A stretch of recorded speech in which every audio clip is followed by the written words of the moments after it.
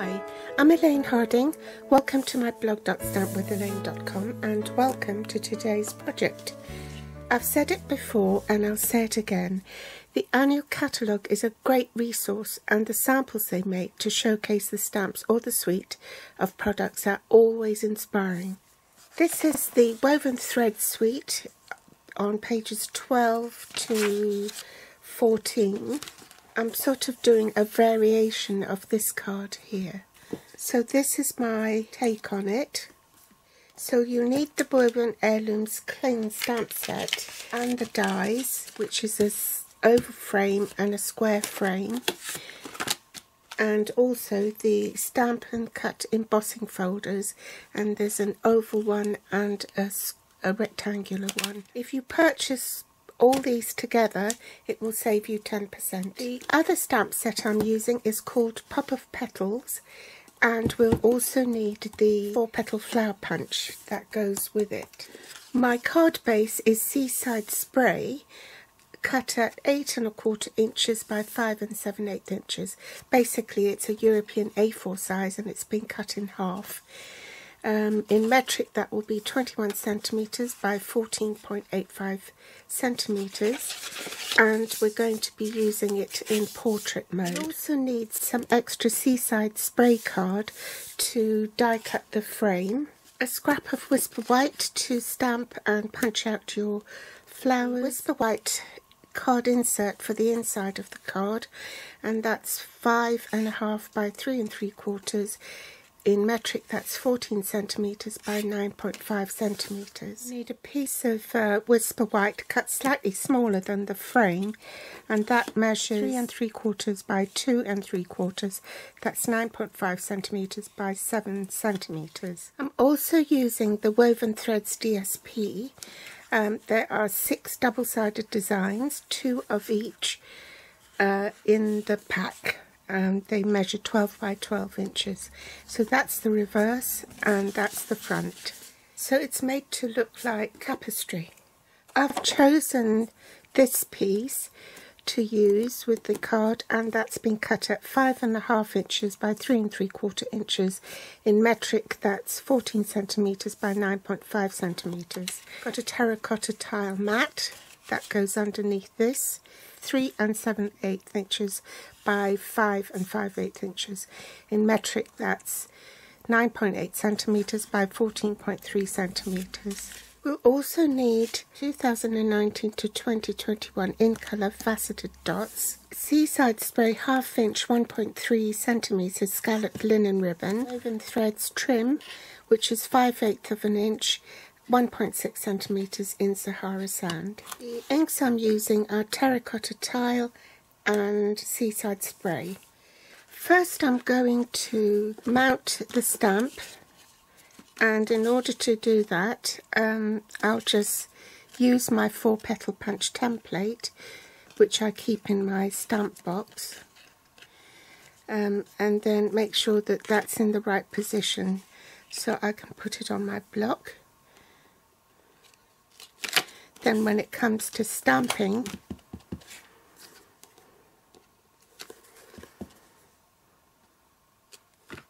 it will fit into my punch really easily.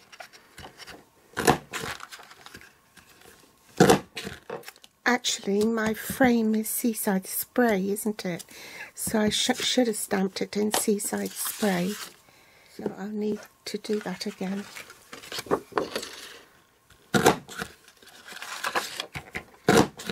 I'll set those flowers aside and then I'll decide later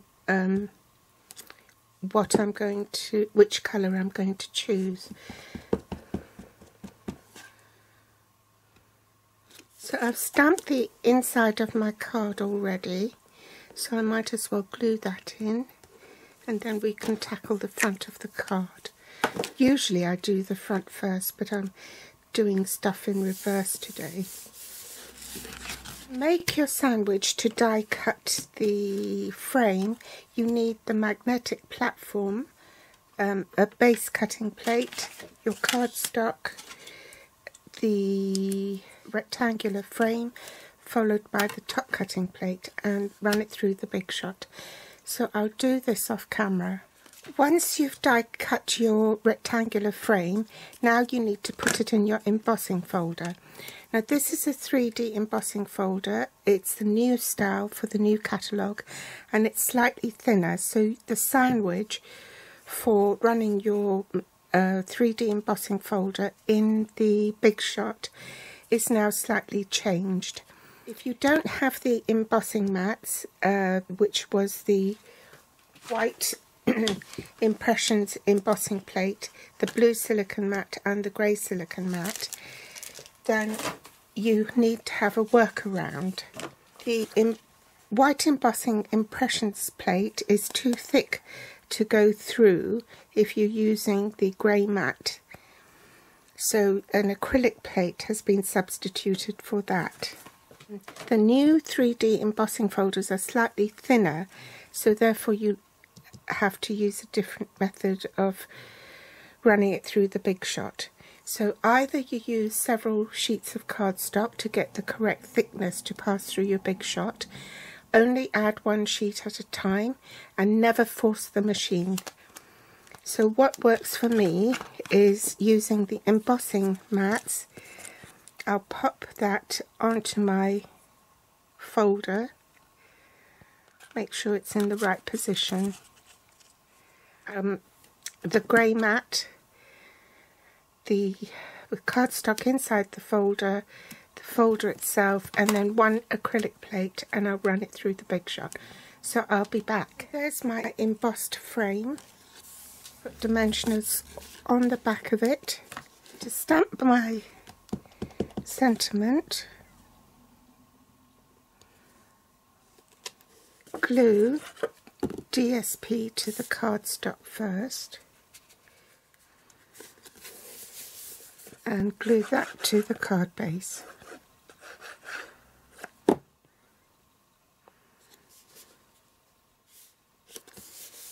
Next I'll adhere the sentiment in and make sure that's in the right position.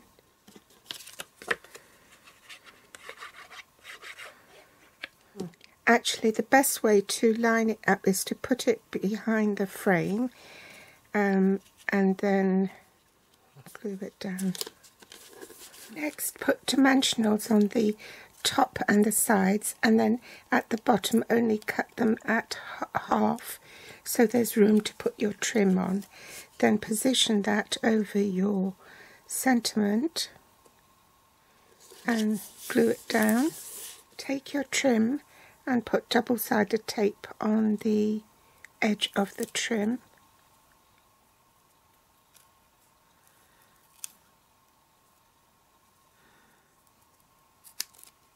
Now you might find that the tear and tape is wider than the trim here at the head. So what you can do is peel it off and then fold part of the sticky bit back so it doesn't show on the tassel side. Then straighten that and tuck it underneath your frame. Just remove this bit here.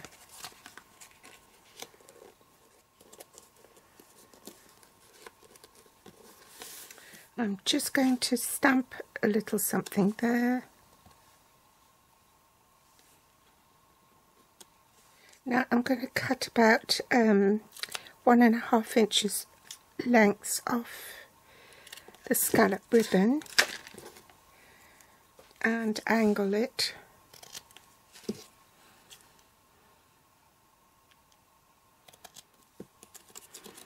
Now, do you think it looks odd with the blue, or that shall I use the orange, the terracotta towel, or that?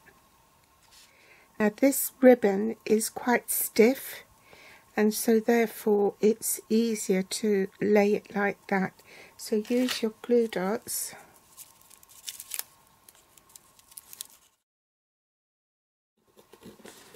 And I'm not sure which flower is better. Do you think this one? Or this one? Curl the petals, glue in the middle there and stagger the flowers. I'll put some more glue dots down here so that the flower will stick to the ribbon.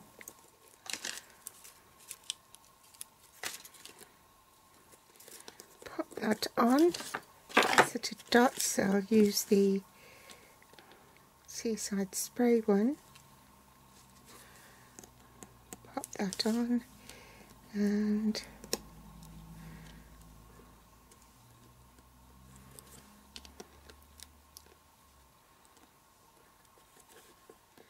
so there you have it. Which do you prefer?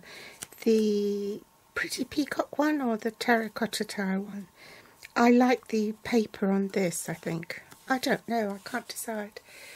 Anyway, do give me a thumbs up if you liked it. Join me again for more inspiration next time. Don't forget the links are below in the Show More section to my online store. Thanks for visiting. Bye.